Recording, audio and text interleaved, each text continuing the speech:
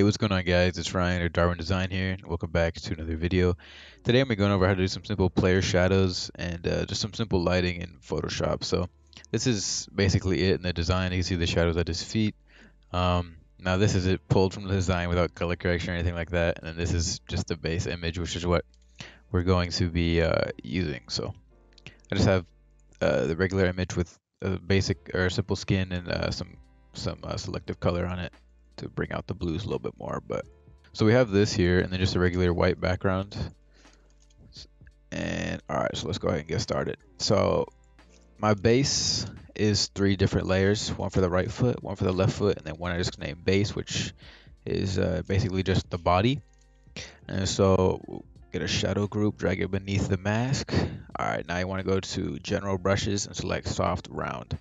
It's going to be just a regular circle brush on hardness 0%.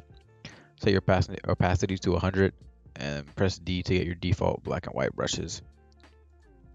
And then go to your brush settings. You want to get your roundness down. Now this depends on how like open the foot is. So we'll say that the right foot, let's start with the right foot. Since it's almost touching the ground, we want like a thinner one, or like a lower percentage. And so then we'll just zoom in and get it right beneath. Try and line up the center of it.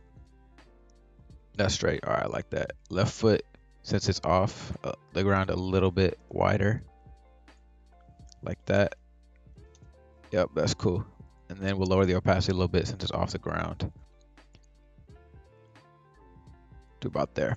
All right, that's straight. And then for the base, I like to put like a 2 or 3% to account for his body, and then stretch it vertically a little bit and put it in between the left and right foot. And then this one you want to lower the fill like a good amount, like 30-ish. Maybe shrink it a little bit vertically. All right, that's cool. All right, and then one more thing. I like to sometimes make a silhouette shadow. So just copy the mask layer, fill it with black, and then drag it to the bottom. Bring the perspective up so it's on like an even playing field.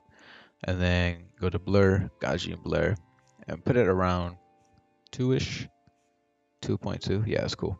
All right, name it silhouette. Make sure it's below the mask layer. Put it in here. So we'll make a layer mask on this one.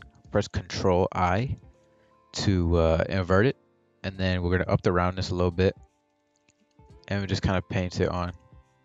All right, sorry about that, but yeah. So you want to round it or up the roundness a little bit, like 9%. That's cool. Then you just want to paint it on. So I'll get like I don't know, 45% opacity. Just play with it. You want it to be the strongest beneath the foot, and then I'll lighten up the opacity to like 10 and just kind of paint it and continue to lower the opacity. And that is kind of cool. You just want to play with it. I mean, this is all going to vary for each image. I kind of like the look of that, and then lower the fill. Yeah, that's cool. All right, and then I'm gonna add 2 curved layers and just 2 regular groups, or sorry, regular empty layers. Make one black and one white. Like to name everything, keep it all organized so I know what I'm doing. Make one light curve and one dark, and then just kind of drag it down to here-ish. It won't really matter because you can make it vary based on opacity. So you want to get back your regular circular brush. I'm gonna invert this and just kind of paint over it again. Now you want the darker part to be towards the bottom of your feet. So like the shadow would be portrayed here since it's at the bottom. Beneath the feet, you want the bottom of the foot basically to be darker.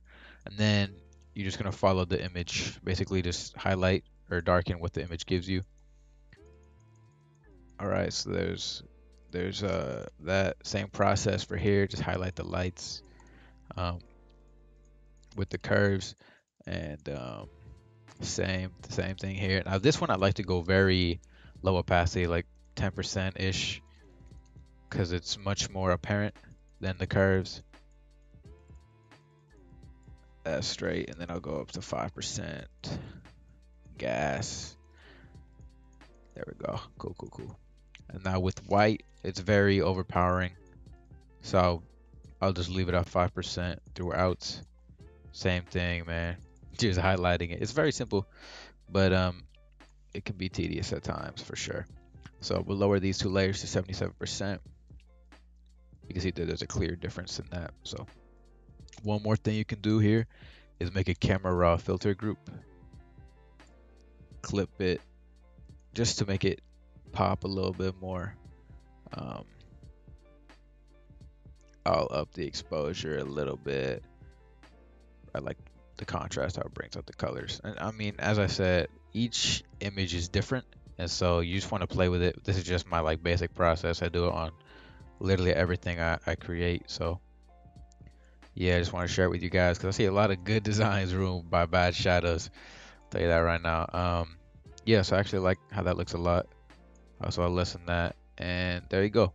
So this is what we started with. That's what we ended with. So there's some simple shadows in Photoshop. All right, that's pretty much all I got, man. I hope you guys learned something new from this. Hope this helps. Just play with it and tweak it to your liking. It's going to be different for each image. This is just my practice, or this is what I do in all my designs. So yeah, so I appreciate you guys for watching. Make sure to like, comment, subscribe, all that. I'll have my socials in the description, where you can comment if you have any questions, or you can DM me. Pick your poison. Yeah, so that's pretty much all I got. I'm sorry this video took me so long to make, but yeah, that's pretty much all I got for the third time now. I'll see you guys later. Doses.